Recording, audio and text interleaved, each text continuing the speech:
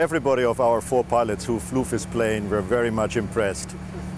We all are coming from the 340 fleet. We fly 330, 340 with one license.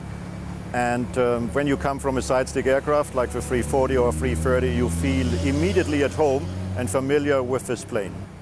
The features of the 380 are pretty similar to the 330, 340 features. Of course, there are updated technical systems, more innovative technical systems, and flight management system, for instance, and other features which we like. And new thrust setting, thrust indication, which is very good, I find, and which should be equipped in the future airplanes as well, in all other airplanes. And the responsiveness of the flight controls is extremely good.